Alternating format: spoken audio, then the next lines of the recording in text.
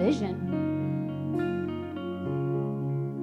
I saw you seated next to Jesus in the heavenly places. You're seated there because the work has been finished, he said. There's nothing that you have to do to earn the victory. There's nothing that you have to earn or work for. He's already done all the work. He finished the work on the cross for you so that you can live in the mercy that is raining down on your life because of the blood that was shed on the cross for you, so that you can have victory in every area of your life. And the addiction falls off in the name of Jesus. The worry falls off in the name of Jesus. The depression falls off. The sickness comes in Jesus' name. Hallelujah.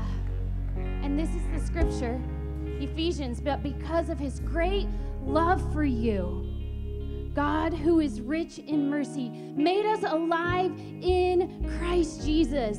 Even when we were dead in transgressions, it is by grace you have been saved. And God raised us up with Christ and seated us with him in the heavenly realms in Christ Jesus.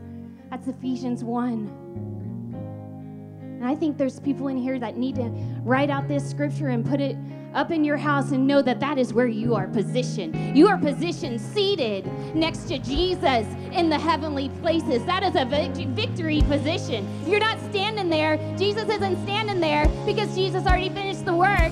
It's already been done. It's already been provided for you. So you just sit down and you receive. You receive. You receive the blessing. You receive everything that you need in your life.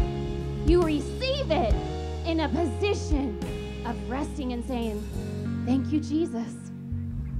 Oh, I thank you, Jesus. I thank you, Jesus, my children are safe. I thank you, Jesus, that your blessing is upon me. It overtakes me in my life.